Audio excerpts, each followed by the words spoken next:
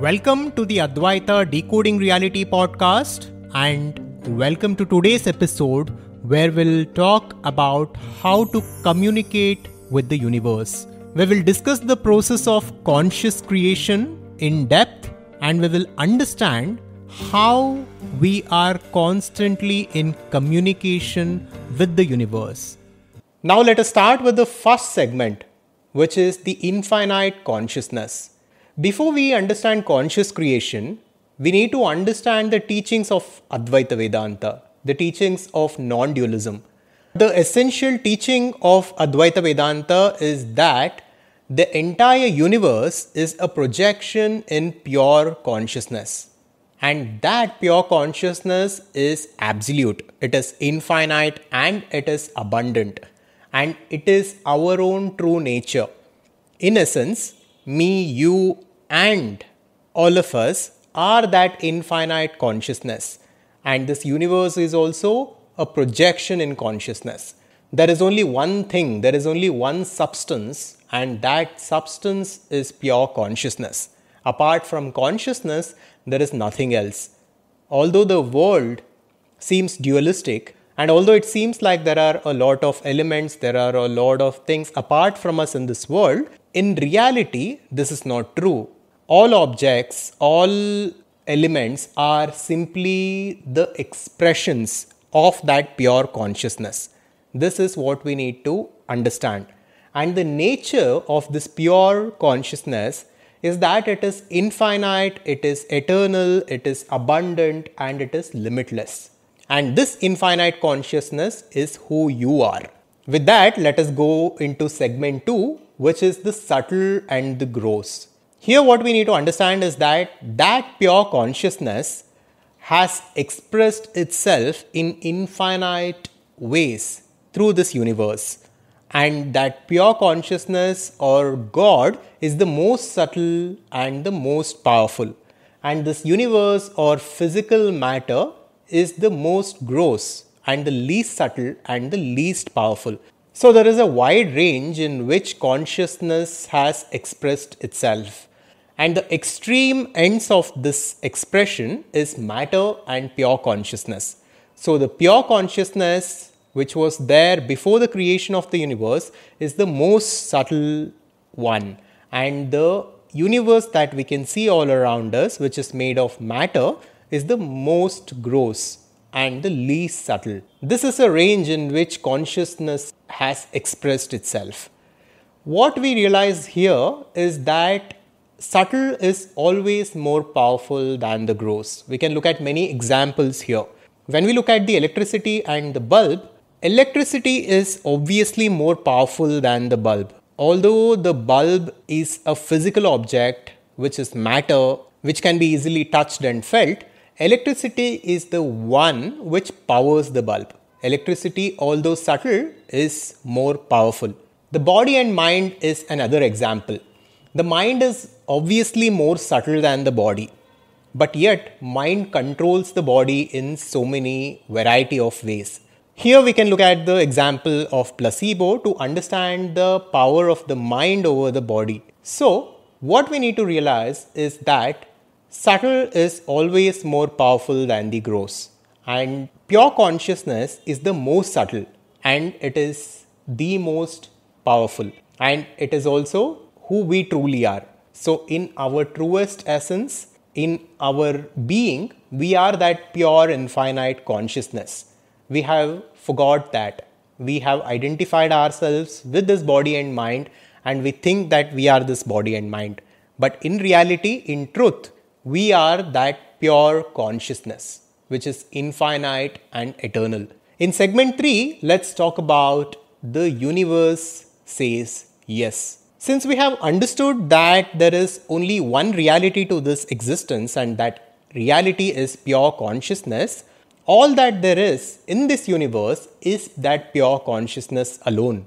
The apparent duality is because of the limitation of the mind. It is because the way our mind is structured. In reality, there is absolute oneness. And since there is only absolute oneness as per the teachings of Upanishads, there is only one in this universe. And that one is you yourself. You yourself, at the deepest level, are that infinite pure consciousness. So every intention of yours is the intention of that pure consciousness. Every thought of yours is the thought of that pure consciousness. Now imagine how careful you need to be when thinking different thoughts, because whatever you think, whatever you do, whatever you believe, the universe says yes. The God says yes, because that is the only thing that exists. And whatever the pure consciousness thinks and feels, the universe has to reflect it. The universe has to say yes to it. God has to say yes to it, because there is only one reality, and that reality is that pure consciousness. Now, with this understanding, we need to start being extremely careful about the way we conduct ourselves and the way we think and the way we feel. And we need to consciously inculcate positive thought patterns, positive belief systems, positive self-view and positive worldview in order to consciously create a positive life for ourselves. Next, let us talk about the power of attention. Attention is everything. Wherever your attention goes, the energy flows. Since there is only one substance in this universe and there is one energy in this universe, wherever you put your attention to is being empowered. So all the situations and events and circumstances by themselves are inert. They are powerless. But when you think about them, when you feel strongly about them, you are giving them your attention. And through this, you are empowering them. You are giving life to them. So every desire of yours or every intention of yours is being empowered by that consciousness, which is you yourself. That is why take care of your attention. So take control of your attention and consciously direct your attention to the places which deserve your attention and start living your life consciously. Next, let us talk about intention and expectation. Your intentions and your expectations are powerful.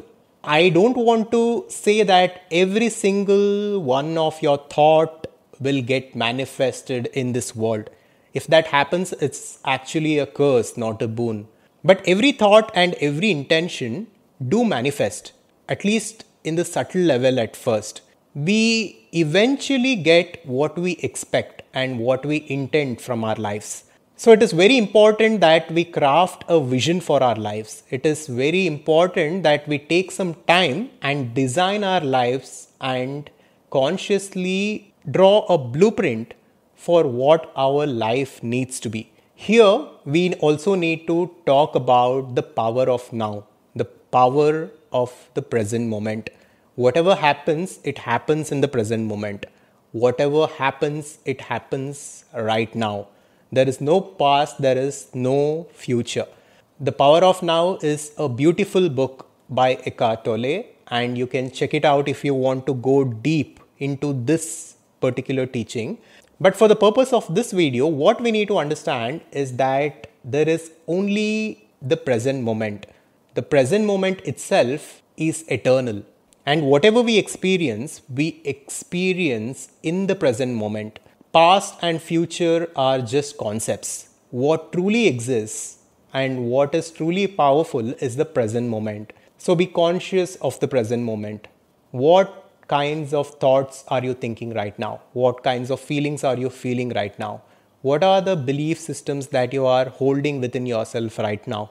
Be conscious of them, detach from them, identify them for what they are, recognize your true self as that pure consciousness, come out of the unconscious thought patterns and consciously create your life.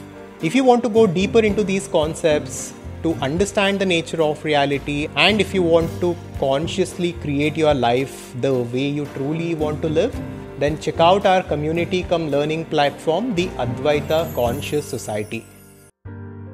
Hello there.